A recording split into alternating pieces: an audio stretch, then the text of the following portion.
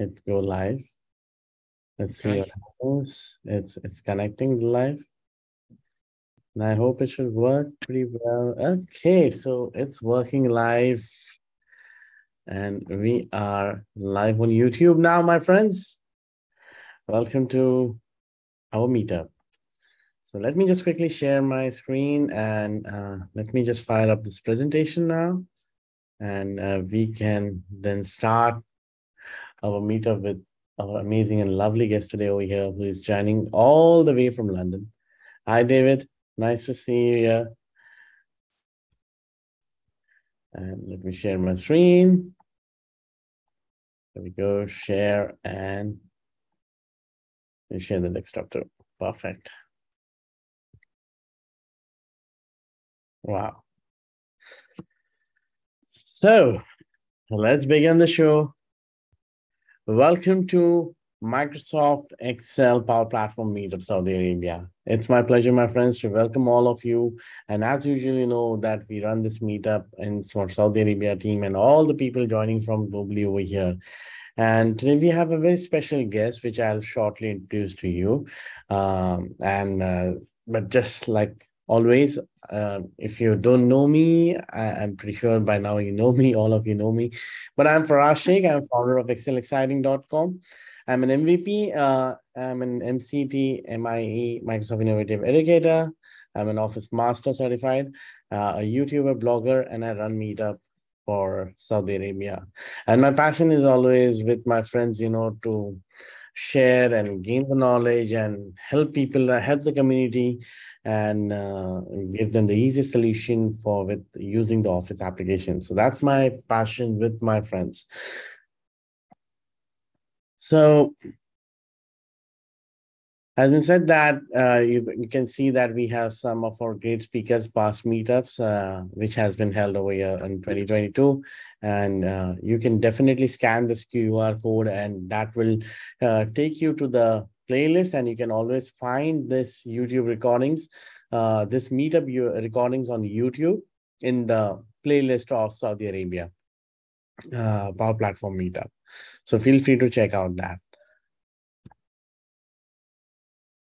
Having said that, we are going to have our next speaker, Miss Pragati Jain, who will be talking about how to learn to visualize DAX tricks. And Pragati is also based in UK, and today's speaker is also there. He's also from UK. So wow, we are getting back to back my friends coming from UK and joining this meetup. So Pragati will be talking about DAX tricks. She'll be core talking about Power BI and some amazing DAX tricks. And I'm really excited and looking forward what DAX tricks she will be having.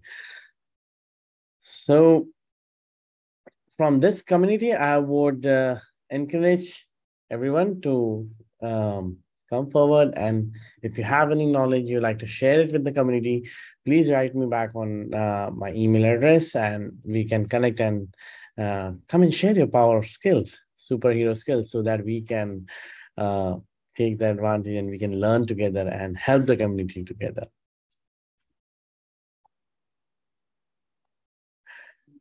And most of you must be knowing about this quick housekeeping, just try to keep your mic mute. And in case if you have any connectivity issue, you can rejoin. And definitely, if you have any questions, please raise your hand and always feel free to use the chat box. You can just mention a Q before your question and so that it can be easy for the presenter to find your question. And note that, my friends, that this session is live streaming and recorded and will be available on youtube.com/Excel Exciting channel. So we have our guest today on the hot seat, Mr. Mike Thomas. He's a Microsoft trainer and he is going to talk about Q functions where the worksheet meets the data model. So it would be really interesting to see from Mike, a queue function is really, people are always scared to use, but I have seen Mike, explaining in some other meetups in Toronto as well, explaining about queue functions, and those was pretty amazing. So I would leave the floor to Mike. Mike, feel free to introduce yourself and The stage is all yours. Great, thanks, Faraz. I'll just share my screen.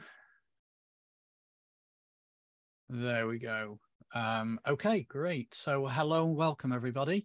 My name is Mike Thomas.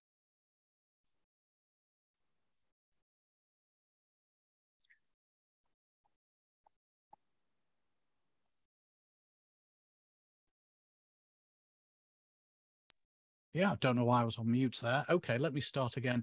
My name is Mike Thomas. I'm an IT trainer, been an IT trainer for 30 odd years. I currently work at AstraZeneca in the UK, working in their global IT training team. And my focus is on Office and collaboration tools. But my first love is Excel and Power BI. As well as delivering training courses, you will also find me on YouTube, creating videos, and my blog is theexceltrainer.co.uk, where I blog and write tutorials there. I will come back to cube functions in a minute. I'm going to make this an informal session, as I'm sure most meetup sessions are. I've attended quite a few meetup sessions. This is the first one that I've done for the Saudi Arabia group. So I'd like to say thank you to Faraz for asking me to come along and speak. I've attended quite a few of the London meetup sessions and the Toronto meetup sessions, and I've also attended the last two global summits. I'm down to speak on this year's summit, next year's summit. So looking forward to that in February. So please, ask any questions as we go through the session. To understand cube functions, and I will explain what cube functions are as we go, but to understand cube functions, you need to know about two things. You need to know about the data model, and you need to know about DAX measures. Now, it could be that everybody who's here today knows about the data model and knows about measures, but it could also be that you don't. So I am going to start by explaining about the data model and about measures. If you do already know about those, then just bear with me. But, I know what it's like coming along to one of these sessions, wanting to learn and not actually knowing about the basics, as it were, for the particular topic. So I will start by running through those. So I'm going to actually come out of this presentation, and I'm going to go into this file here. I'm happy to make these files available, by the way, later. You can either mail me directly, or I can send them to Faraz, and he can forward them on. So this isn't a session about the data model, and it's not a deep dive on DAX. All I'm saying is you need to be aware of what the data model is and what DAX is, and how to create a simple DAX measure. So I have some data in this file. I have basically a table of data in this file. It's made up sales data for a company that makes and sells ice cream. But where is that data? It's not in the spreadsheet. It's not in this other sheet here.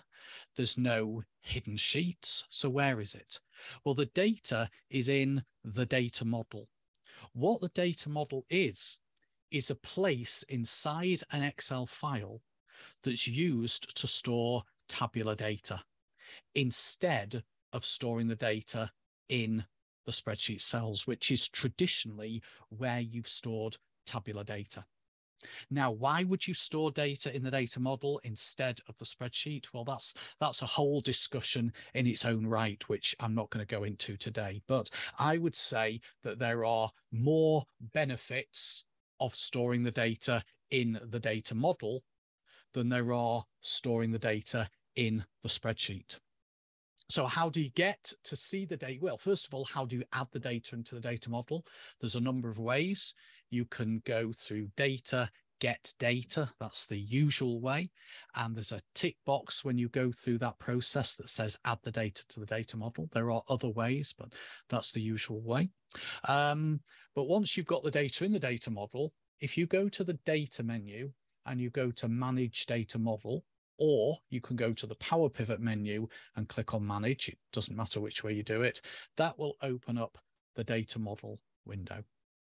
If you have any questions, by the way, about what I've just said, feel free to ask. Put them into the chat in Zoom. Because as I said, I appreciate different people are at different stages along their Excel learning journey. Some people may be really familiar what the data model is and just taken the opportunity to have a quick snooze whilst I explained it. Other people may have never heard of it or used it. But there's the data. So I have got 1,000 rows of made up sales data sitting in the data model of this file. And basically it's information about orders. Now, what I want to do, I'm going to close the data model down. What I want to do is I want to know what the total revenue is. And I want to know how many orders there are. And I want to know how much money came from selling premium flavors. If I just go back into the data model, every one of those sales has a product type, and it can either be standard or premium. And basically, it depends on the product.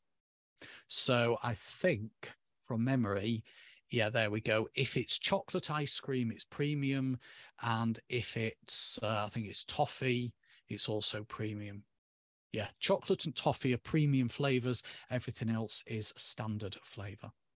So I want to know how much revenue we generated from selling premium flavored ice cream. And also I want to know how much money we generated from selling premium flavored ice cream to customers based in the UK.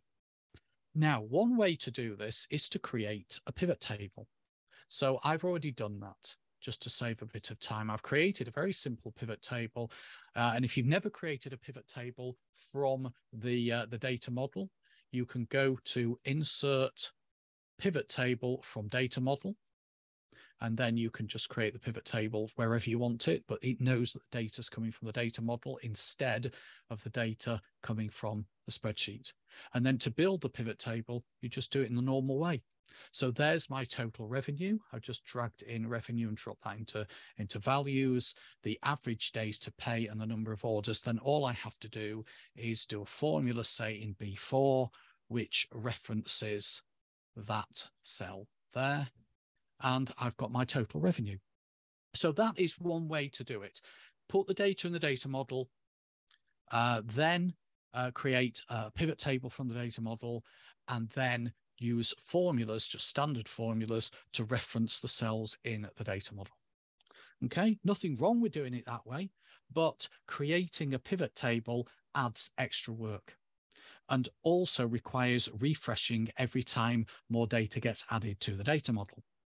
An alternative way is to use cube functions. Basically, a cube function uses a measure as one of its parameters. So what a cube function is, there's a few of them. It's just a normal Excel formula or function whose name begins with cube, and there's 7 or 8 of them there. I won't be going through all of them. I'll be going through 3 or 4 of them, which are the most useful ones. So they are normal Excel functions that you type into a cell, but they pull data from the data model. And that's basically why I called this session Where the Spreadsheet Meets the Data Model. So the first thing you need to do is you need to create measures. If you've never used measures, if you've never heard of measures, measures are special formulas written in DAX, which is the data analysis expression language that is used within the data model. So measures are used to perform calculations on the data that's in the data model. For this report, I need 2 measures. You might think I need more than 2 measures. You might think I need 4 measures, 1 measure for each cube function, which will go in here. But actually, I don't. As you'll see shortly, I actually only need to create a couple of measures. 1 measure is going to store the total revenue, and the other measure is going to store the number of orders. Okay, I don't see any questions so far. Just having a quick look at the chat. So to create a measure, go to the Power Pivot tab on the ribbon, click on Measures and select New Measure. I want to store the measure in the sales YTD table. I didn't actually mention that. If I go into the data model, we can see that the data is stored in a table called sales YTD, sales year to date. So I'll do that again. Power Pivot, Measures, New Measure. I need to give the measure a name. You can call the measure anything you like, but I always try and give my measures sensible, meaningful, logical names. So I'm going to call this one total revenue. You can put a description, but I'm going to leave it blank. And then you enter the formula. Now, here's a little tip for you.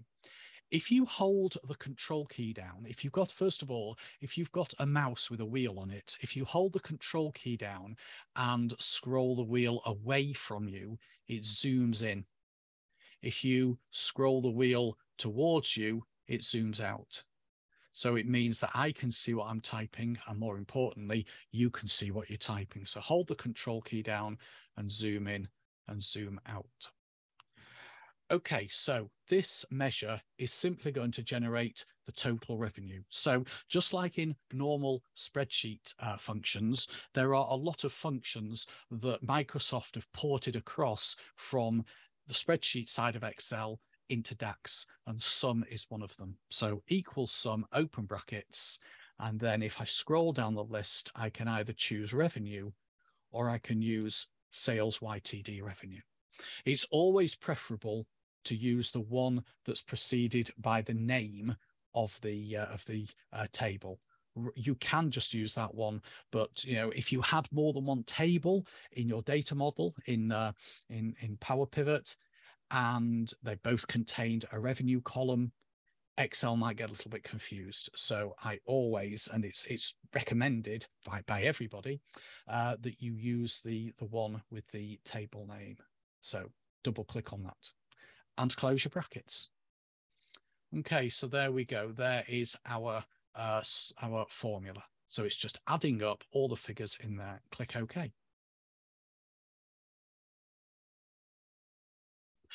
Now, you can't actually see the value of the measure in the spreadsheet, but if you go back into the data model, you can do in this area at the bottom. It's called the calculation area. You've got to make sure it's visible. I think it is by default, but there's a button up there on the ribbon that allows you to hide and show it. So as long as the calculation area is visible, there is the measure and the current value of it. If I created another measure, it would be displayed there, its name and its value. So I'm going to create another measure. This measure is going to count the number of orders. Now, there's a couple of ways I could do this. So first of all, I'll just go through Power Pivot Measures, New Measure, and I will call this one number of orders. One way I could do it would be to use the good old count or count A function and just pick one of the columns. So for example, revenue. Because we know that back in the data model, every single row has a value in the revenue column. So, if I told it to count the number of revenues, that would come to 1,000. If I told it to count the number of products, that would come to 1,000. If I told it to count the number of order IDs, that would come to 1,000. Because what you're doing is you're saying count the number of values in that column. So as long as there are no blanks in that column, that will work. But there's another, and I think better way of doing it, rather than doing it that way. Because doing it that way, every time you open this file, what Excel has to do behind the scenes is it has to actually count the number of items in whichever column you've chosen. So because I've chosen revenue, it actually has to go 1, 2, 3, 4, and so on. Whereas if I use a different function, which is the count rows function, it's a DAX function, which doesn't appear in Excel itself. although there is the rows function, which is very, very similar. It knows that there are 1,000 rows in this table. It assigns the value 1,000 to that measure, and it keeps that value in memory. So it doesn't need to recalculate it. Unless you refresh the data, it doesn't need to recalculate it and actually count the number of values every time. So it's a lot more efficient. I think I did a YouTube video on it not long ago, count versus count A versus count rows. But anyway, if I go back to new measure and call this measure, as I say, number of orders, and I will use count rows, open brackets, and the name of the table, which was sales year to date. So I don't need a particular column in there. I just need to reference the table and click OK. And again, if I switch back into the data model, you can see now, there we go, need to scroll up a bit. You can see now that we've got the two measures that I've created along with their current values. Okay, I will be creating more measures shortly, but for the moment, what I now need to do is I need to pull through the value of the measure that I created called total revenue and display it in that cell. And this is where cube value comes in. So equals cube value. There we go, equals cube value. So it's just one of the 6 or 7 cube functions. Equals cube value. What the cube value does is it grabs the value of a measure. Now, the cube value function has a minimum of 2 parameters. The first parameter is the connection. And the good news is it's always the same. It's this workbook data model, which goes in double quotes, so much so that when you type in a double quote, IntelliSense pops up and I can just double click on that. This workbook data model, close double quotes. That will always be the same. Then a comma, and then the member expression 1 is actually the name of the measure. And the way you write that, again, is in double quotes. Double click on measures or tab on measures to save you typing it, dot, and then it lists the names of all the measures. So there is one of the measures I created. There is the other measure. The other entries in this list have been automatically generated. I think what it's doing is it's looking at columns in the data model that are numeric, and it's providing me with a sum of those, an average of that. I don't know why we've not got average. Oh, we've got sum of revenue. I don't know why we've not got average of revenue. But yeah, that's what it's doing. It's looking at the data model. It's looking at the columns that have got numbers in, and it's automatically created some measures, which is quite handy, saves you doing it. But yeah, the one I want is the measure called total revenue. So I'll just double click it, close the brackets, close the quotes, close the brackets. So that is that's the structure of the function. It's always this workbook data model in double quotes, comma, and then measures dot and the measure name. And there we go. There is the value. Now, if I wanted to display that in currency, say UK pounds, then I've got a couple of options. One option is obviously go and format the cell directly, but the other option is going back to the measures. This time I'll do manage measures, highlight that measure and edit it, and you can actually apply formatting as part of the measure. So I could choose currency. I get all the currency symbols. I'll just go for UK pounds because it's the default on my machine. Let's have no decimal places. Click OK and close that. And there we go. So you can actually generate the formatting as part of the measure. Okay, next thing then I will do is a second measure, this time number of orders. So equals cube value, can't spell it, there we go, equals cube value, open brackets, double quotes, this workbook data model, close double quotes, then a comma, and then I want open double quotes, measures, dot, and this one will be number of orders. It's just a case of remembering all the double quotes. And that gives us 1,000. If you did a refresh, so if you added more data to the original data source and then did a refresh, the data in the data model would update, and then the values of the measures would update, and that would update these as well. Okay, the next one I want to do is calculate the revenue just from a premium.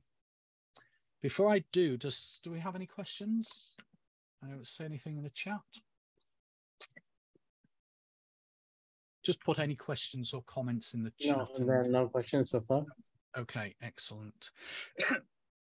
Okay, so what I want to do here, as I said, is I want to calculate the revenue from sales of premium flavors of ice cream. And just to remind you, we've got the word, it's basically where the word premium appears in this product type column. Now, there's a couple of ways to do that. One way would be to go and create another measure. Use the calculate function in the measure to get the total revenue only where product type equals premium. But I don't have to do that because I can actually include the criteria in the cube value function. So I can put equals cube value, then this workbook data model, and then it's going to be measures, so total revenue, that's the name of the measure, comma, and it's going to be open quotes, sales YTD, which is the name of the table this time, dot product type equals, oh, it's not equals, sorry, it's dot. Now, this is where the fun starts, open quotes, ampersand, open quotes again, premium, close quotes. Make sure I've got that right. I think I have, yeah. We'll soon find out if there's an error. No, there we go. That is right. I'm going to assume that the value is correct. I know the value is correct because I actually took the data into Excel and just added it up just to check it was correct. But yeah, there is the formula. So I will talk through that because it was a little bit more complex than the ones we've done. So I'll go through that. So yeah, cube value, this workbook data model, that's the connection. The first parameter is what we are wanting to pull in. And then the second parameter is treated as the criteria. So the criteria, that was the closing quote from that. And that was the opening quote. And that was the closing quote, and then an ampersand, and then opening quote. There doesn't need to be a space there, still calculated it. Okay, so just make sure you get all the quotes correct. It's like building up a string, like a concatenate function. All right, so if everyone's okay with that, I will move on and show you another one and get a little bit more adventurous with two criteria. So again, question, would you like to take it? The question is from the YouTube. It says that is cube functions as case, is it sensitive, case sensitive? Interestingly, the measure name is case sensitive, and I've only found that out today when I was testing something. Well, hang on a minute. Hang on a minute. This will interest you, Faraz. It's case sensitive on the Mac, and it's not case sensitive on Windows. So yeah, I would say yes and no is the answer to that. I was actually testing this out on the Mac earlier because the eagle-eyed amongst you will have spotted I'm using a Mac and I'm running it on Parallels. So I'm running this on Windows because although you can open files on the Mac that have the data stored in the data model, you can't access the data model because Excel for the Mac doesn't support Power Pivot. So you can't create measures and you can't access the data model if you're using Excel for the Mac. So what I did is I created the measures and I imported the data into the data model on Windows. Then I took the file across to the Mac and then I created the cube function on the Mac just to see if it would work. Because I thought we might get a question today, maybe from Faraz, maybe from somebody else. And interestingly, I found that if you put the measure name in, it basically it is case sensitive on the Mac, but not on Windows. So cube function itself isn't case sensitive, although the measure names appear to be case sensitive on the Mac. Okay. Okay, why do I enter the word premium at the end of the formula? Because that second parameter is being treated as criteria, Mark. Okay, so the first parameter is the connection, and it's always this workbook data model. The second parameter is what you are trying to pull through. And the third parameter is criteria. So it's basically, it's like, think of it as like a SQL statement if you're familiar with that. So we're saying where product type from the sales YTD table equals premium, but you don't use the word equals. You actually use a dot. The way you write it is like, well, you can see how you write it there. It uses the dot notation. So it's table name dot, I suppose it's a bit like VBA in a way, although of course VBA uses equals, but it's table name dot column name dot value. So I hope that makes sense to you. And then I've just used the ampersand to concatenate it. So if I change that to standard, then that is the revenue from standard. You're welcome, Mark. So yeah, if I go and add in a second example with a parameter, what I'm going to do to save time is I'm just going to copy that, paste it in there, and get rid of that last comma. And after standard, or I'll change this back to premium. So after that, I'll put another comma and then another open quotes, double click sales YTD dot country sold to dot ampersand double quote. So that's the closed double quotes on that. And then ampersand UK. So now we're using two criteria. So that is what we're pulling back. And that is the first criteria, and that is the second criteria. Why it doesn't actually say criteria 1, criteria 2, I don't know. I found that strange. So there we go. That is that's revenue from sales where type or status, whatever I've called the column, is premium and country sold to is UK. And you can just go on and on and on creating multiple criteria. So, of course, the other way to have done that would have been to have created a measure. So if I go in and create a measure and call that measure revenue for premium, and then use the calculate function in DAX, and I want to sum the revenue, and I want to sum the revenue where, I think it's product type, there we go, product type equals premium. So I'm just doing a DAX calculate function there. If you're familiar with that, great. If you're not, basically the calculate function tells it to generate that figure, but only where there's a criteria that matches that. Have I got enough brackets? I think I have.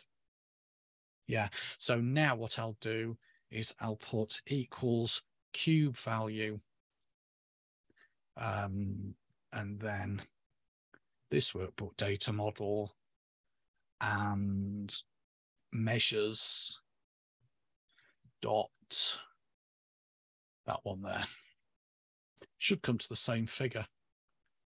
Hang on, that one,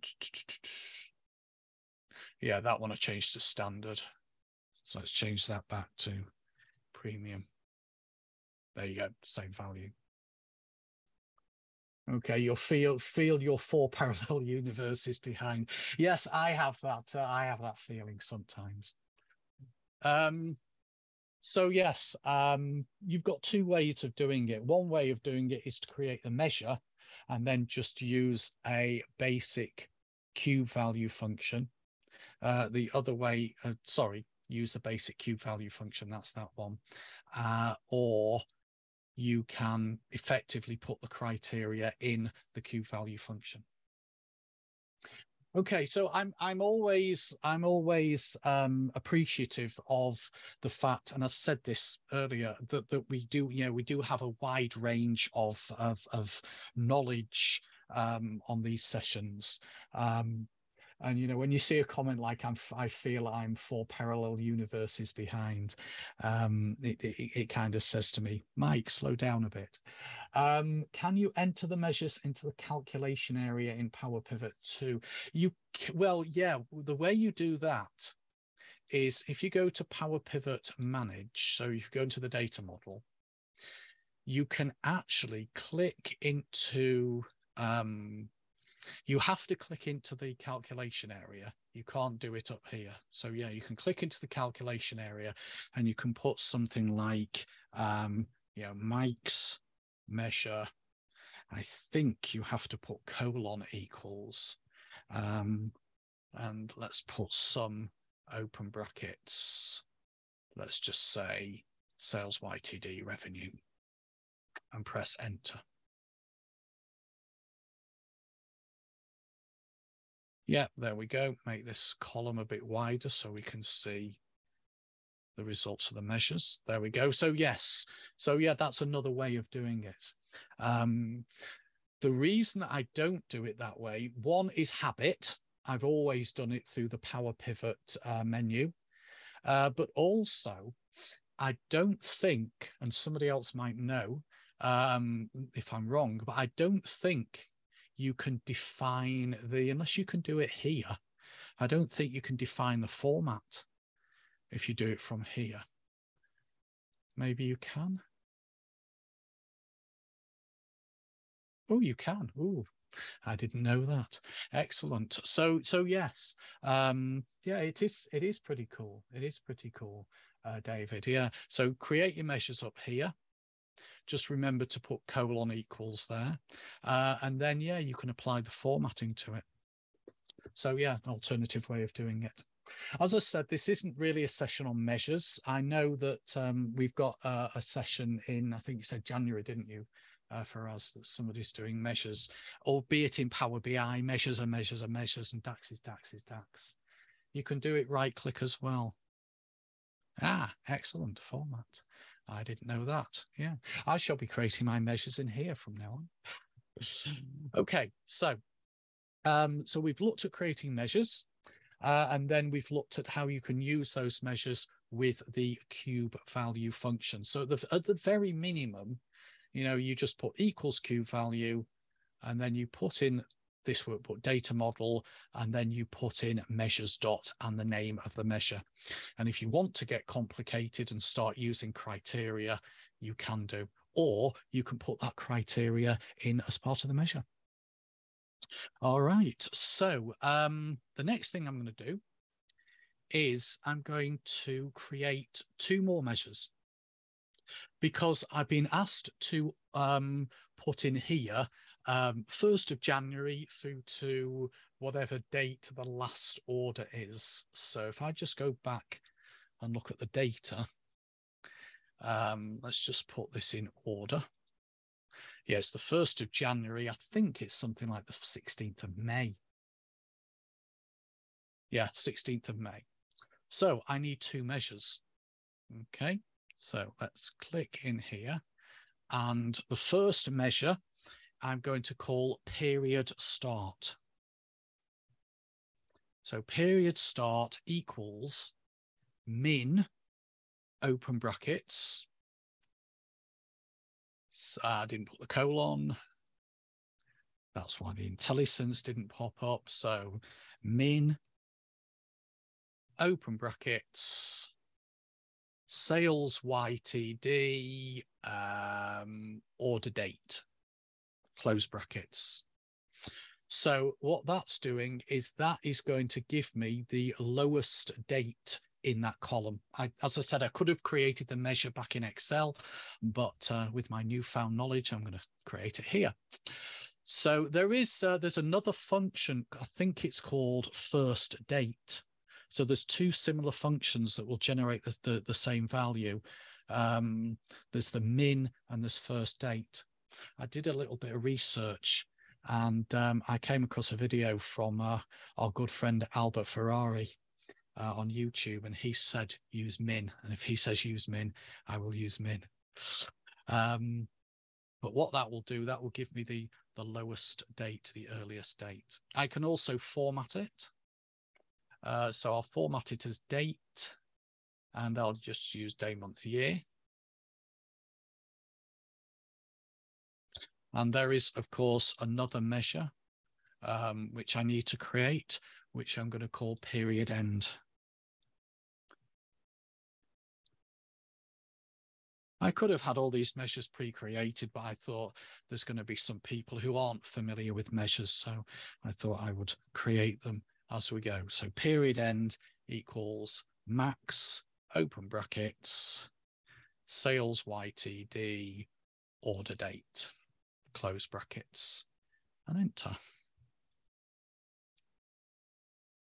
And then I will format that. I like that right click, the way you can format. That's cool.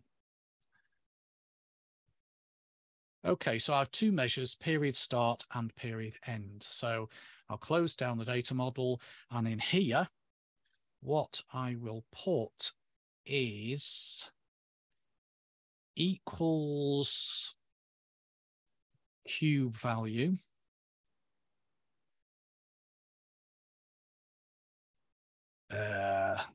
This workbook data model, comma,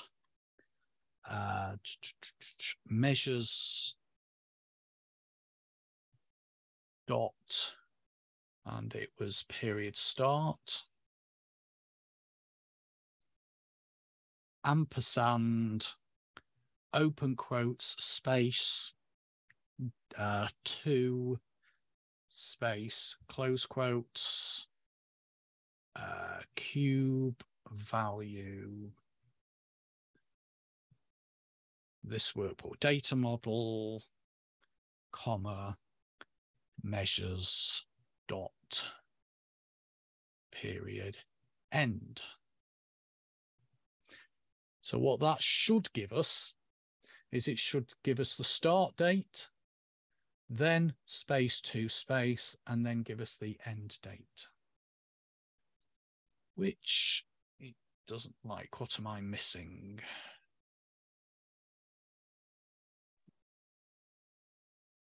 Might be the ampersand. The ampersand, yeah, I've just spotted that.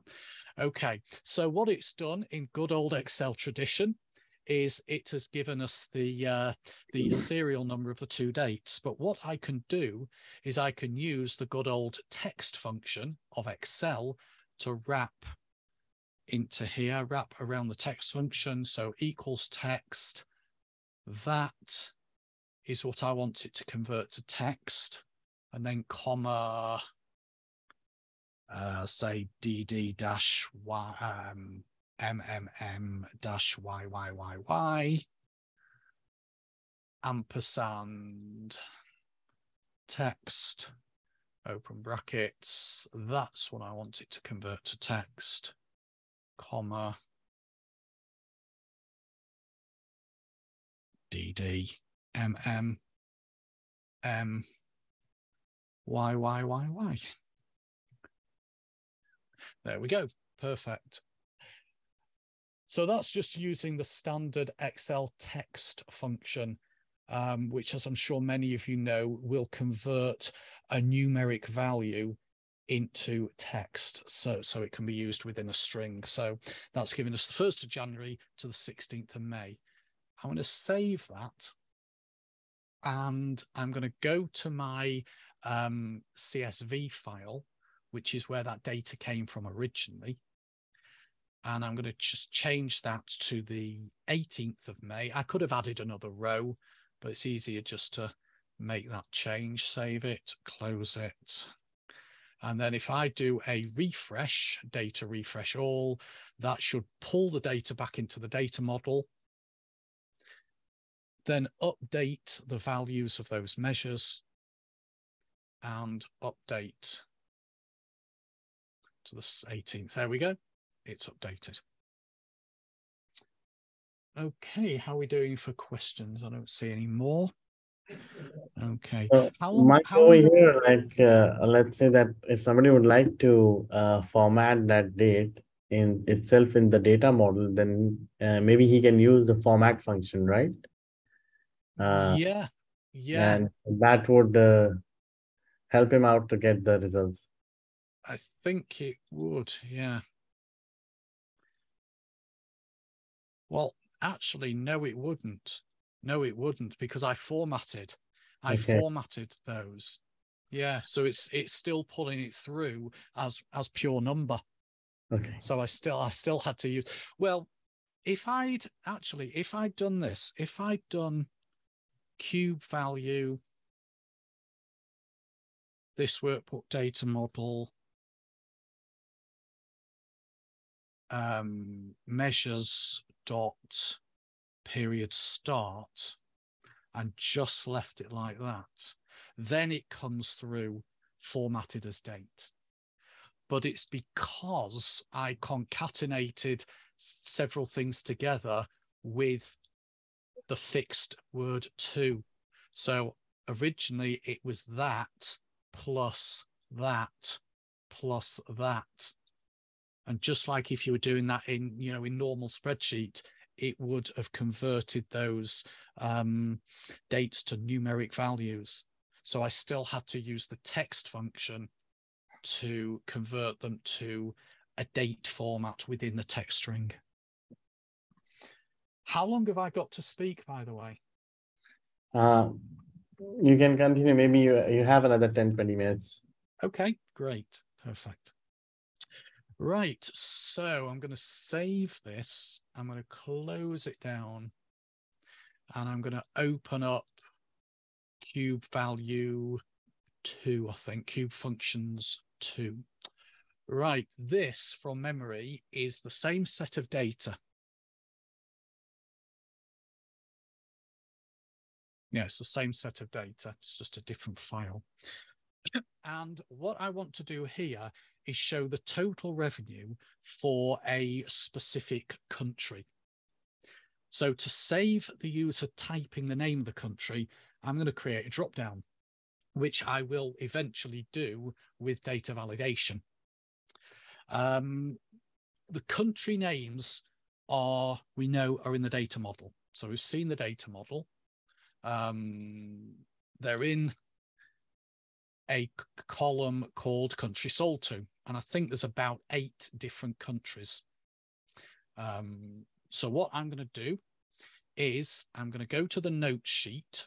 I could put this over here, but you know how it is. If you're creating stuff that doesn't actually need to appear on this report, but needs to be in the file, you tend to create it on a separate sheet.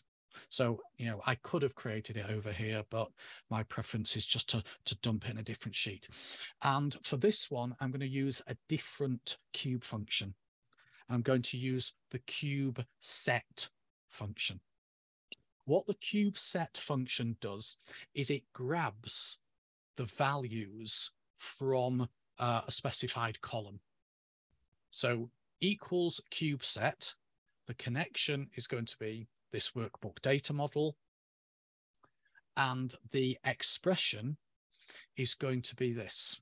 It's going to be not measures this time, but sales YTD dot country sold to dot children. Now, this is a weird one, because if you put the dot, children doesn't come up in the IntelliSense. If you actually just left it like that, then it doesn't, well, I was going to say it doesn't return a value, but I will explain what's being returned shortly. Something is being returned. I think it's returning the fact that there is just one column called country sold to, because the result of that, the value of that, is a 1. I know you can't see the 1, but you'll see why in a minute. So yeah, this is a weird one when it comes to IntelliSense. It's dot and then it's the word children and close double quotes. Children, as the name suggests, is all the individual members of that column. So the column name just refers to the column. Children refers to all the items in that column. Okay. I will come back to Abdul's question shortly, now that we've moved on to this this second demo. The cube set function doesn't actually appear to do anything because we've got a blank cell. What it's actually done, as I said, it's actually retrieved a list of all the items from the country sold to column in that table, and it's storing them all in that cell invisibly. Now, there's a third parameter of the cube set function. It's optional, and it's caption. Now, caption means put some word in and it will appear in the cell. So you can put anything in there. Here's the countries. Or I could put Saudi Arabia, or I could put UK, or I could put Excel is cool. I could put anything in as that third parameter. And basically what it does is it displays that text in the cell. So it's a placeholder. It's just a way so that people know that's not a blank cell. Because if there's nothing displayed in that cell, there's a temptation to just go and type into that cell, isn't there? I know you could protect the cell and everything, but you know, if you don't, then there's a temptation to think it's a cell you can type into. So what we're saying is, go to the data model in this workbook and grab all the values in the country sold to column. Store them, not display them, store them in A1, but display that as a kind of placeholder text. So that third parameter is optional, but it is useful. Once I've done that, I'm then going to go to B1 and use yet another cube function, which is cube set count, which you can probably work out what it does. And it tells you there anyway. It returns the number of items in the cube set, the set being the cell that contains the cube set function, which is A1. and it's given us a number. So we now know there are 8 items in there. So the cube set function grabs the items. The cube set count function counts how many there are. Then in C1, I'm going to use the sequence function to go from 1 to 8 or 1 to 9 or however many items there are in there. Of course, if you're using a version of Excel that doesn't support the dynamic array functions, you could just do this manually. But basically what you want is you want it to generate a list of numbers from 1 to whatever, where the whatever is that number there, which is the number of items that are in that cube set. And we're going to use those numbers in a minute. And then we're going to use another cube function, which is the cube ranked member function. And what that does is it returns a specific item from the set. So if we had the parameter 1 in the cube ranked member function, it would return the first item. 2 would return the second item, 3 would return the third item. So you can probably work out what I'm going to do. I'm going to get it to list all the countries down there. And the one in D1 will be the first item from the cubes from the set. The one in D2 will be the second item, and so on. So it's cube ranked member. This workbook data model. And then if I do A1, because that is the cell that's got the actual cube value, it's got the actual items in it, and that needs to be made absolute. So because I'm going to copy this formula down in a minute. And then if I do C1, but use the hash sign so that it references the entire array. So what this one is doing is it is going to grab the items and list them. It's actually going to grab it and put it into D1. There we go. But because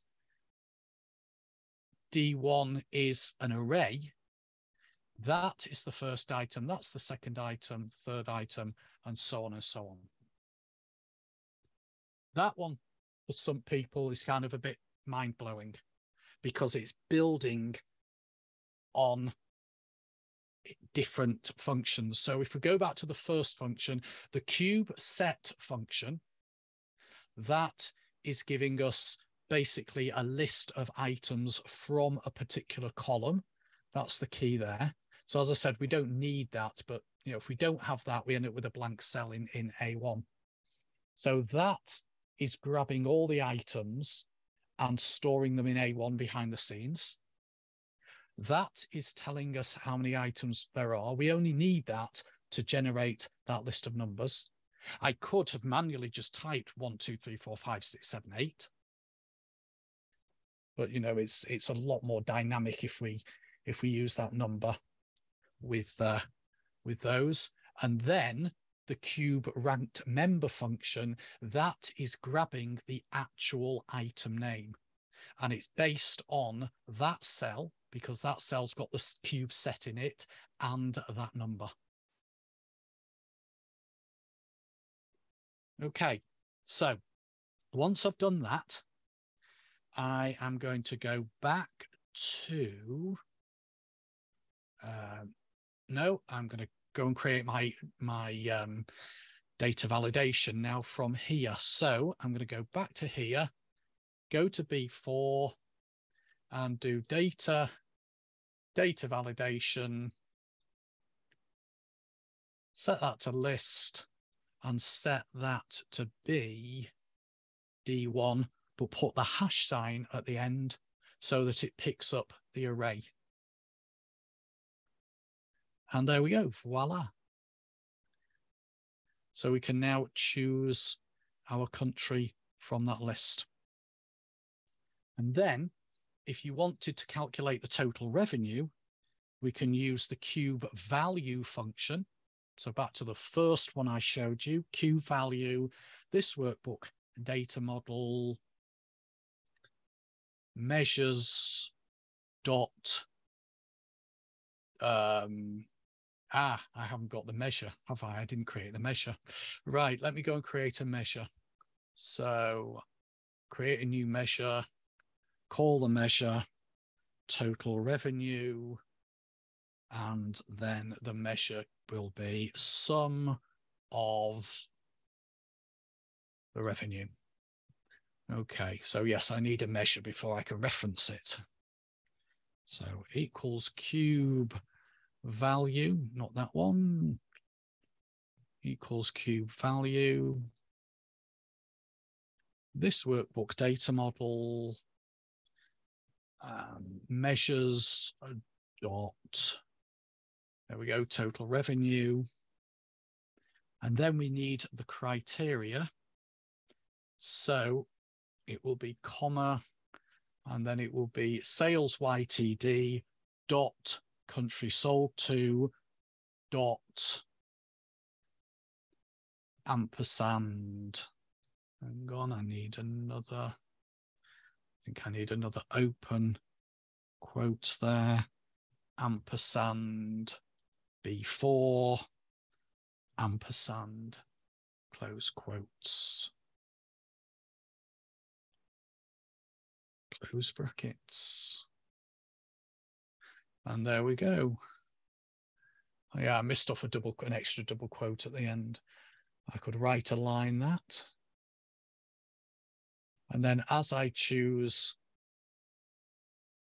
different countries, it gives me the total revenue.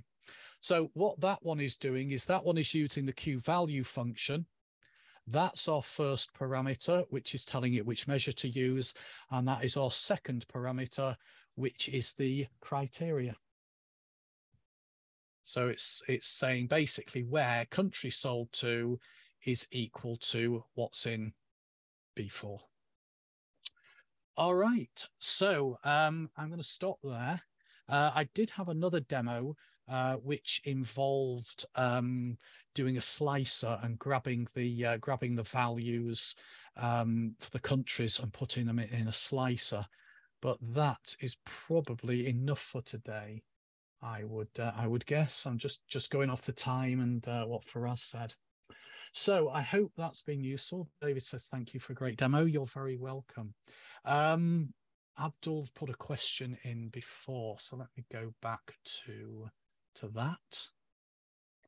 That was Q value 2, I think. If I remove the 2 and kept the 2 dates, was that? No, that was Q value 1. Yeah, you can get the files. I will send them through to Faraz. Yeah. I'll share it on the OneDrive and I'll keep it in the video link. It will be there. Okay. So Abdul says, if I remove the 2 and keep the 2 dates, well, that's showing date format. So if I actually remove the text bit out of here and remove that, I have a feeling the answer's no, but because you're still, it will, Abdul, if you just have one cube value function in.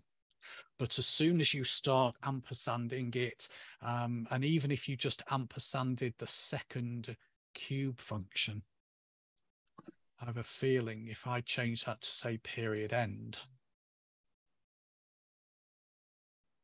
yeah, basically what it's now done is it's now, once you start combining things together, it basically says first date serial number and second date serial number. So yeah, you'd still do have to convert it to text. You're okay if you just wanted to store period start and period end in 2 separate cells, but once you start ampersanding them together, then you're going to have to start using the text function. Rather typical of Excel to do with that with dates. Yes, dates are a minefield. All right. So, yeah, I hope that has been useful. What I'm going to do, I always stick my email address up at the end of these sessions, just in case anybody does want to contact me directly. So yeah, there's my email address. But as far as the files are concerned, yeah, I'm happy to send them through to Faraz, and then he can make them available. So I will hand back to you, Faraz, for sort of general chat and any more questions that might come in. So I'll make sure that my mic is unmuted. Okay, so that is really lovely, Mike, and thank you so much for your presentation. And in fact, that there was a question on YouTube, somebody asked about the slicer, that how can is it possible to do something with the slicers? So I would say that we have to invite Mike again now, because we are running out of time. We want to go and watch some FIFA matches also. I can show the slicer if it'll only take me a few minutes if you want me to. Okay, great. If it's okay, Mike, please.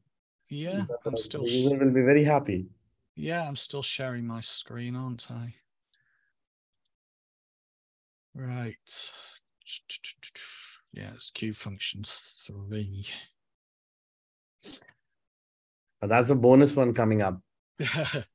Yeah, okay. So normally you connect your slicers to pivot tables or tables, but I don't have a pivot table here, and obviously I don't have a table because the data's in the data model. So if I just go to insert and slicer, where's slicer?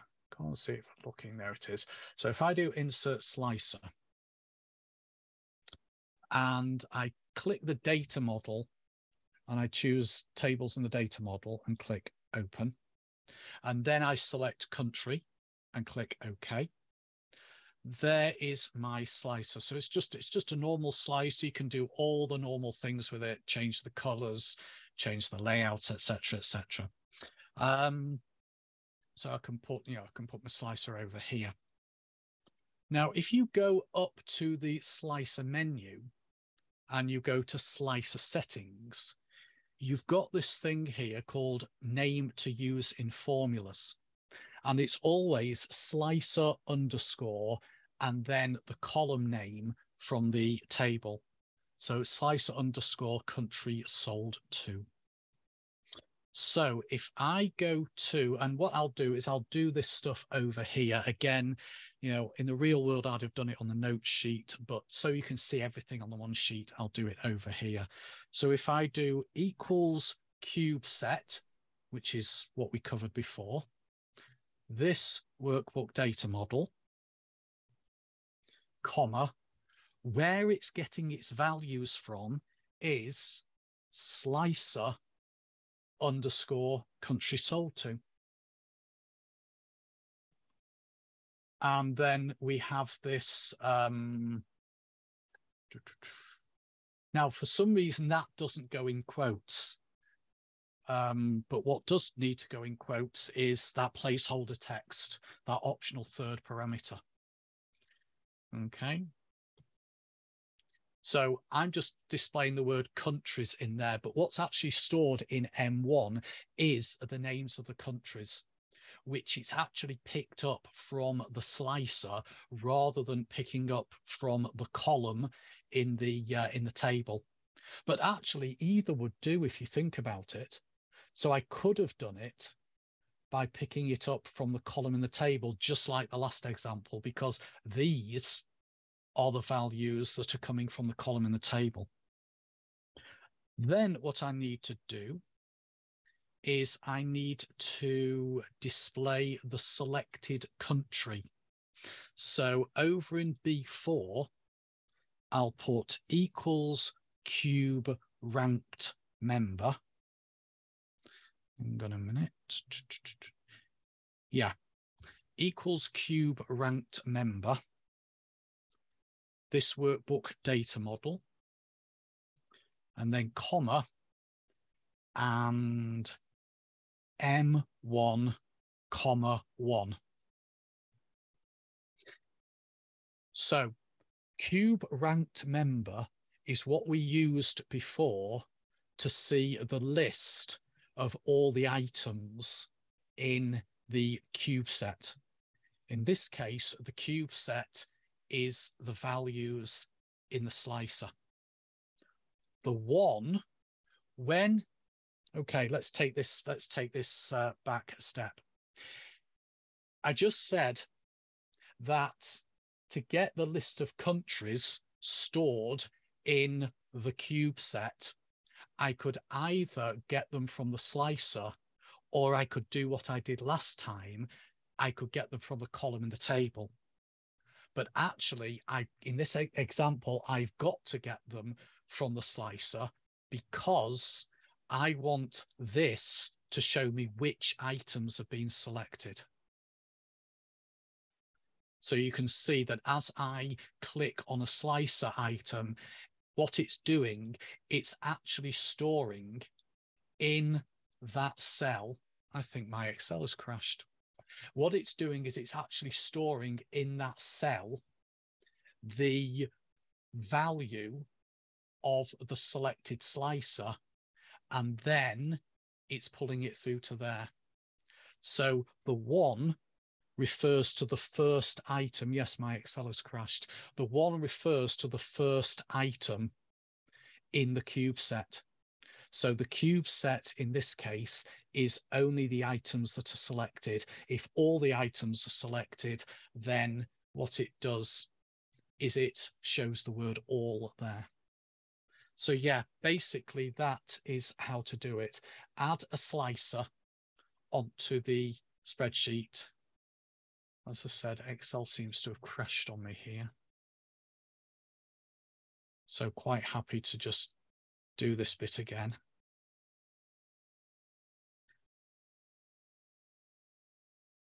I also see a couple of questions which I will answer in a minute.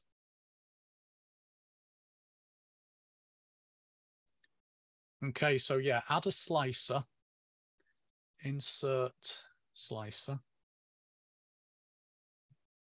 Go to data model, select that, click open, choose the field. There's my slicer. And then over here, use equals cube set with this data model. Then the name of the slicer. And remember, we don't have to put anything as that third parameter. So in this case, I won't. What have I missed out here? Why is that showing us? You put it in quotes. That's the reason. I'll put it in quotes, yeah. And I told you it didn't go in quotes. Yeah. Okay, so there we go. So yeah, so what it's storing in there is it's storing the word China invisibly. It's now storing the word Germany. It's now storing the word Mexico. It's now storing the word all. So the cube set, when you are using a slicer as the expression, it's actually storing only the selected item. And then what I did here was used cube ranked member. This workbook data model, that was it, that cell there, L1. That's why it's a good idea to actually put something in the cell so you know which one it is. And 1. And the reason it's 1 is because you only want it to pick the first item. Maybe it wasn't L1. It was K1. It was K1. There we go. So yes, that is how to do it with a slicer. Okay, infamous Excel crash. Yes, it wouldn't be Excel without one, would it? Okay, Ismail says, my understanding is before you start with the cube functions, you need to create a pivot table. No, you don't. You don't need a pivot table in the file. Okay, so basically cube functions would replace the need for the pivot table, because if you think about what I did, has this crashed again? This is what I was saying to you before, Faraz, that it seems to crash on me, but only when I'm running parallels on the Mac. So I might have to look at getting an M1 Mac. Yeah, I'm definitely going to try that one at my end as well, trying to create the slicer and give you the feedback. But But no, you don't. whenever This you give way you demos, don't. it happens, it happens because you run with a lot of resources. Like right now, you're using Zoom and you have panels, so it's very common, that uh, Yeah. you hit up with this crashing of any application. Okay, Curtis says, can you do a multi-select in the slicer and get multiple members back from the set? Yes, you can. Yes, you can. I'm not going to try it because I'll probably crash it again. But you can. What you have to do is you have to basically do the sequence thing that I showed you in the previous demo to get the list of numbers, and then you generate another cube ranked member function, which generates the list of countries that have been selected. And then for the actual country, what I ended up doing is I ended up doing a text join. So over here, I would have had like 1, 2, 3, 4, 5, etc. And then over here, I would have had like China and say Saudi and say Japan. That would have been the ones that were selected. And then over here, I would have used a text join function to join all of those values there with a parameter of true so that it ignores the blank cells. Does the use of cube functions chew up a lot of resources? I don't think it does. I don't think it does, no. From what I've read, it probably doesn't use as much resources as big hulky pivot tables. So yes, Curtis, that is how you can select multiple items. Is Q functions an alternative to pivot tables? Yes, it is. That's where a lot of people use them. I mean, yes, if you think about the first example that I did, I actually had a pivot table. So I've got a pivot table here, which is connected to the data model. And then originally what I was doing is I was getting these values for my report by just referencing these cells here. So yeah, it is. It's treated by a lot of people as an alternative to pivot tables, and it's much more flexible. It's much more flexible than pivot tables. There was another question as well from Nabil. Is there a way to generate the drop-down menu directly from the cube set without using the cube sequence and the cube rank member? I don't think there is. If there is, it's not something I've come across, but that's now intrigued me. I'm not going to try it today, but and there might be a way of doing it, but it's not something I've come across.